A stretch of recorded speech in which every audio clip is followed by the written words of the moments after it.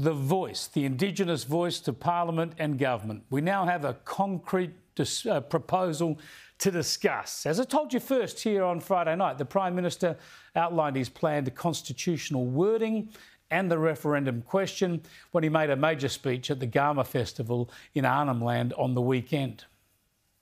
Enshrining a voice in the Constitution gives the principles of respect and consultation strength and status. Writing the voice into the Constitution means a willingness to listen won't depend on who is in government or who is Prime Minister. The voice will exist and endure outside of the ups and downs of election cycles and the weakness of short-term politics. It will be an unflinching source of advice and accountability.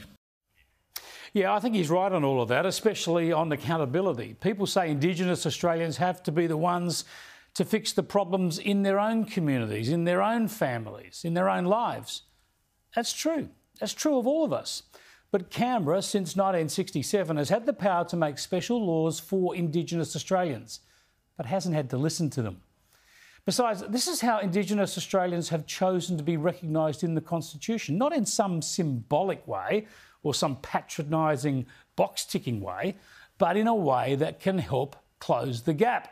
The voice would give Indigenous Australians a say on their issues. And with that will come some clear responsibility in delivering decent outcomes. Fundamentally, this is a reform I believe every Australian can embrace, from all walks of life, in every part of the country, from every faith and background and tradition, because it speaks to values that we all share and honour: fairness, respect, decency. Enshrining a voice will be a national achievement. It will be above politics, a unifying Australian moment. So let's look at the words that Labor is proposing, the words they want to put into the Constitution, they want you to support to go into the Constitution. First, there'll be a body, they say, called the Aboriginal and Torres Strait Islander Voice. The second part is important. This is a clause that says this body can make representations to Parliament and government. That's all. No power, no veto, no third chamber, just offer advice. It's up to governments whether they accept that advice or not. And third, the Parliament that has the power. It's the Parliament that has the power to make all the laws that form the voice, that decide how it works, refine it and reform it. That's important. There has to be a voice, but any government at any time can change it to make it work effectively. So there you go. There is now some shape to the debate, and the opposition from some quarters is going to be strong. There may well be misinformation and fear campaigns to counter, but perhaps the greatest threat to the cause is indifference. The notion that this is a nice piece of symbolism, but it will have no practical benefit. Yeah, it's important. It should have practical benefits. Otherwise, why bother? We haven't done so well at overcoming Aboriginal disadvantage in this country. We've failed for generations, of course, so we shouldn't be frightened of new approaches. I think most Australians will side in the end with a fair go. If we want to make laws about Indigenous Australians, if Canberra has special powers to help our most disadvantaged citizens, the descendants of the first Australians, then it's only fair. In fact, it's only a fair go to give them a say. But the people who could do more damage to this proposal than the opponents are the activists who demand more and more, ever more. Listen to this ABC journalist, their Indigenous Affairs editor, no less.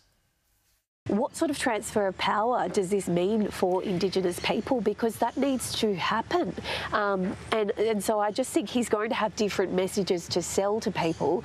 But I actually think there's a lot of appetite now to see some transformative change. When we imagine what a voice would look like, I think it does need to have teeth. It does need to be feared and revered. It needs to be a building. It needs to be an institution that has much more than a voice. It has some control. And some autonomy. We need to imagine that this body has much more than just an advisory role. A transfer of power? a body to be feared, that is much more than a voice, that has some control, and that needs to be much more than just an advisory role?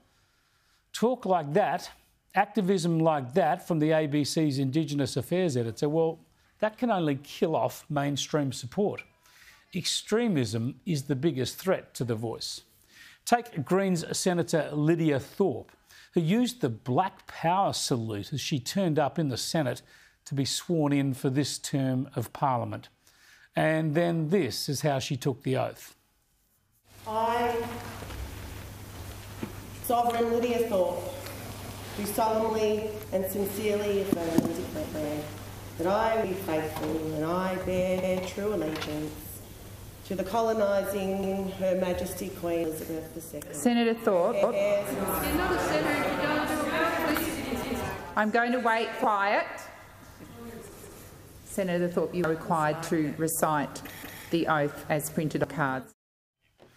And so after that kerfuffle, the senator had another go and still managed to make her contempt for Australia and its institutions pretty clear.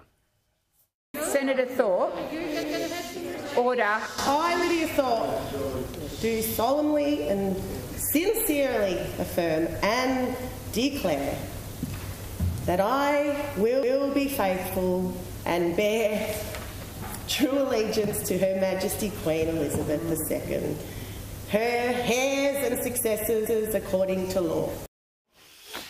What a sideshow, hey? Senator Thorpe already has a voice in Parliament thanks to the Greens. We shouldn't let her theatrics put people off a proper voice. In fact, she argues it's not enough anyway. She would want more. In the mainstream world, the debate is much more sensible.